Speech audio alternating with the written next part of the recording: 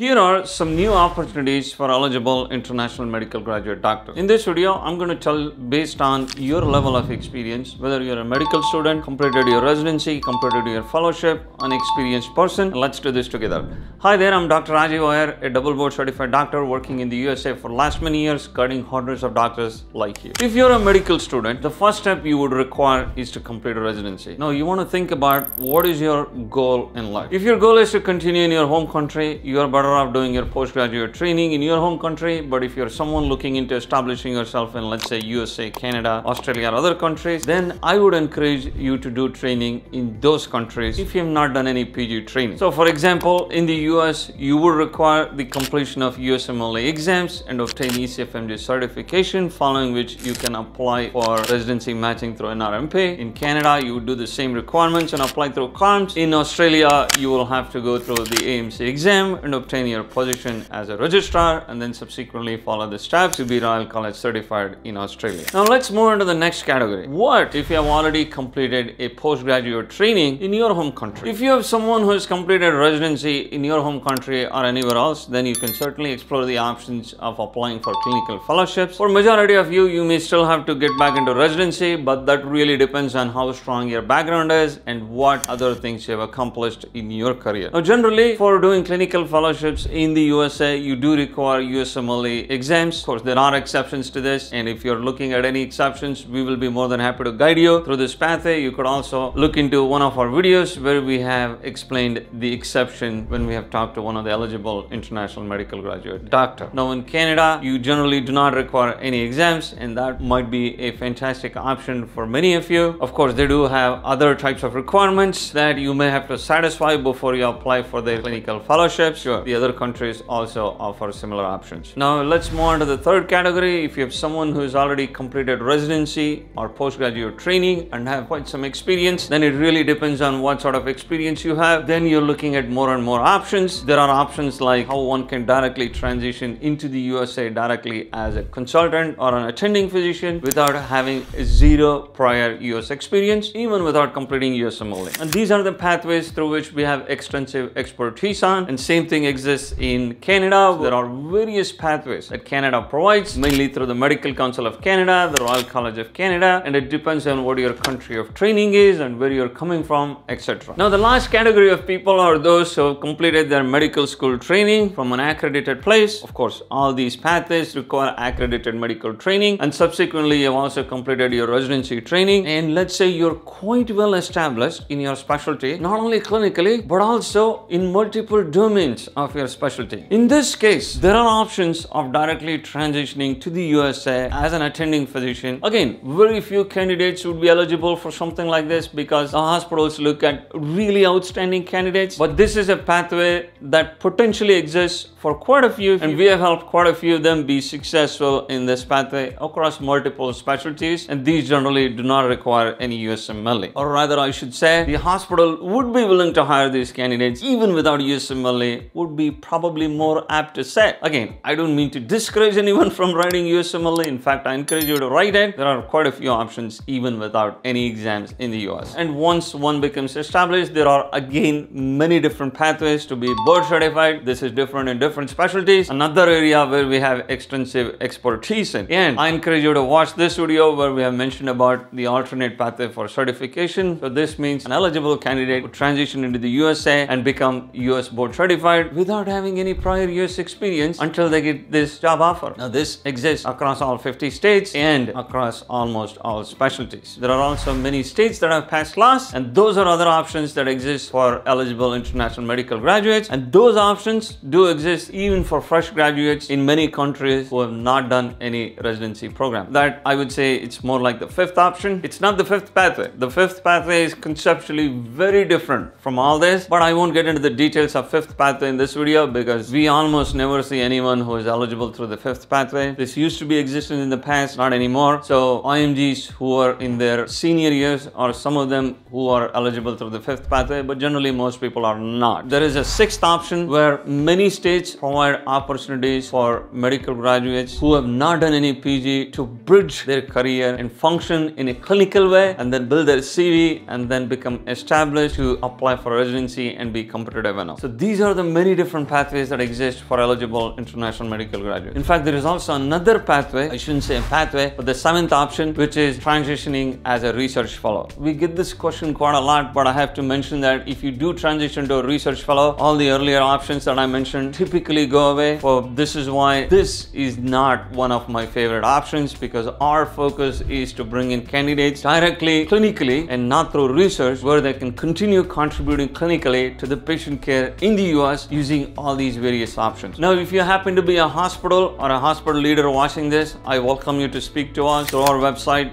There is a tab called Hospitals and Universities, so you're welcome to put in your information and we will get in touch with you and then explain you the process. So if you're looking to hire an eligible international medical graduate, we can help you with that. Next, I encourage you to watch this video where I mentioned about all the different ways of how one can be board certified in the US without having any prior US experience. Any questions, do post in the comments below. If you need our guidance, you can always go to our website, www.imgsecrets.com, from where you can book an appointment with me or one of our experts. We will be more than happy to guide you. Any questions, do post in the comments below. Take care, stay safe. I'll talk to you soon.